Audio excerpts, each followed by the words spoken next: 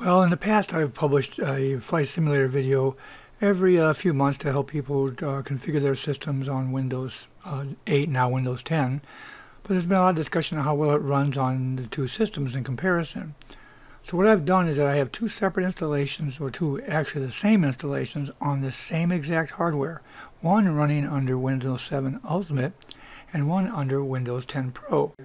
And during this demo, you should be aware that the frame rate inside of a flight simulator is reduced by about 5 FPS from its actual, without the video capture software running that's capturing this for this demo. So there's no lags, no jumps, no staggers. It all runs smoothly. So first I went into, here's the Windows 7. As you can see, the start menu on the left. So we're going to go ahead and configure it to run at certain specifications. So if I go in here and I click on settings, the first thing I'm going to check is I'm going to go over here and make sure that there's my video card, of course, and my frame rate I've set for 63, and I run at 1920 by 1080 by 32. All my aircraft, scenery, weather, everything's on ultra high. Even though this is an older video card system, I keep on that. I also turn on DirectX 10. So we're going to go ahead and run our first demo of how it works under Windows 7 with these settings. So here we are with the Extra 300, and you'll notice in the top left corner I've turned on Flight Simulator's own frame rate counter, and you can get to do that by doing Shift-Z twice. You'll notice as I zoom in, the counter changes. It gets actually better at drawing, and that's because it has less objects. It doesn't have to do all those trees or clouds or all that stuff. And when you zoom out, there's more things for it to do, or in the middle of zooming out, your frame rate may drop because your processor and video card get a little overwhelmed. It depends upon how new your system is. Again, this is a pretty old system, so it slows down quite a bit, but most of it's perfectly acceptable. Remember, this is Windows 7, and the frame rate looks like it's in the low 20s as a steady at these settings. So I'm going to fly around a little bit more here, and you'll notice that DirectX 10 effects on the water and everything. You'll see that the complexity changes a little bit, but again, mid to low 20s. So I'm going to switch over here to a larger aircraft, a little more complex underneath maybe, but we're going to see what it does as far as frame rate, and you'll see it's mid 20s again. So we're going to change the view a little bit. Let me put away the landing gear here. And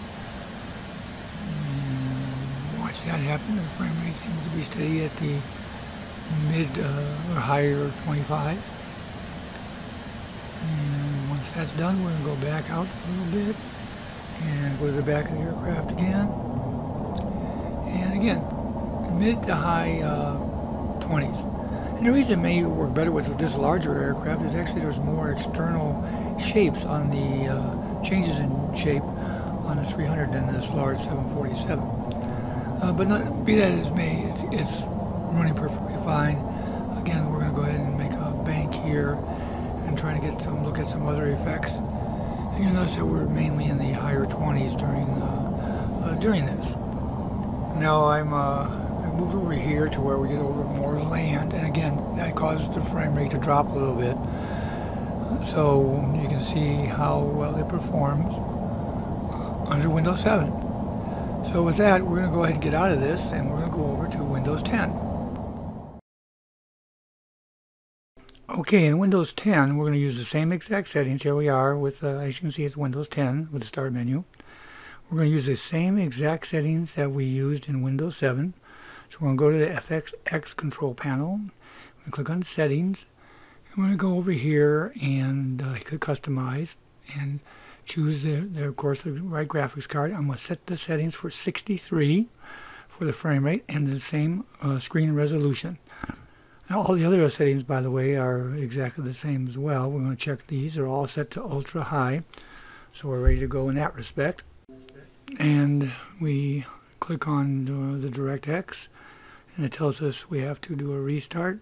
So we're back in, and we're going to go and check, actually choose our aircraft, back to the Extra 300, and we're ready to go fly a little bit. So here we are flying the X300 in Windows 10, and you look at the frame rates in the top left again. Almost exactly the same they were in Windows 7. And you remember, after I loaded up the generic Windows 10 drivers and everything, I loaded up my NVIDIA graphics drivers that were specifically built for Windows 10. Depending upon your system, they may or may not release drivers that were built. And it's very important that you make sure that your drivers, that after you reinstall or upgrade to Windows 10, that you install the necessary drivers for your system. This includes not just the video drivers, but other drivers as well, for your hard drive controller, for your LAN, for everything. Again, I'm zooming in there, you saw how well it shot up, actually in the 40s when it had to draw less detail. Oh, by the way, here's a great shot of the sun and the effects there in Windows 10. Everything's running quite nicely, quite smoothly. So we'll switch over to the 747 here, and again, as we zoom in, it looks really nice. We'll do the same kind of thing we did before. Go ahead and put the landing gear away. Frame rates upper 20s, exactly the area it was under Windows 7. So what does this mean? Well, it means that if there was a proper drivers installed, Windows 10 will run FSX as good as Windows 7, at least in my case. So what does this comparison prove? Well, the comparison doesn't prove that it will run on your particular hardware, because again, it depends upon if you have newer hardware and things like that. This is fairly old, so it's probably more compatible with Flight Simulator.